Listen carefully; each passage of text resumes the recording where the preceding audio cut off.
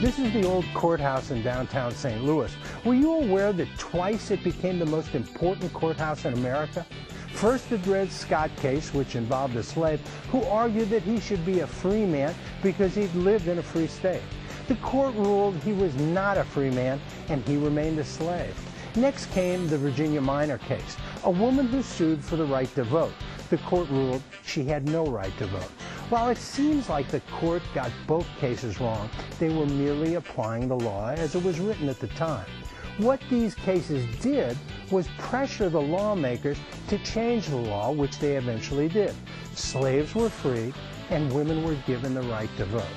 These decisions led President Franklin Roosevelt to declare this building a national monument. I'm Terry Crouppen. Have a great day, St. Louis.